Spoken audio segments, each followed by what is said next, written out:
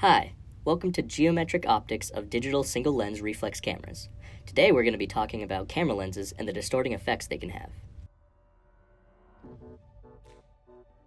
Here's our friend James filmed on a 16mm lens. Note how big his nose is and how you can hardly see his ears.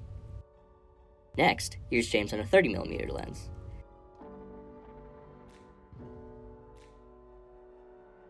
Now, on a 50mm.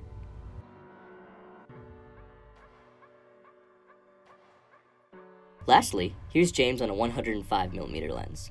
We've had to move from right up in his face with the camera to several feet away with the 105mm in order to keep his face the same size in the frame. Here, his face looks much flatter and all of his features look much more proportional. Now we'll take a look at how the lens's aperture affects the depth of field. Watch the background as we stop down the aperture from f1.8 incrementally to f22.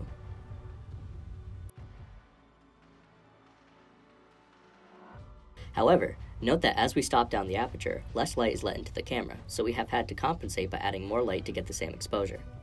If we didn't do that, here's what it would look like. Next, we'll take a look at how focal length compresses and expands space. Here's two plastic bottles kept at the same distance but filled with different lenses. First, a 16mm lens.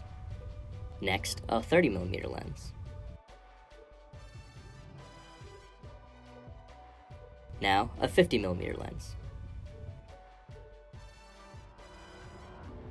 Lastly, a 105mm lens.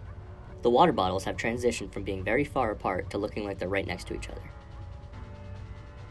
Thank you for watching, and we hope you learned something interesting today.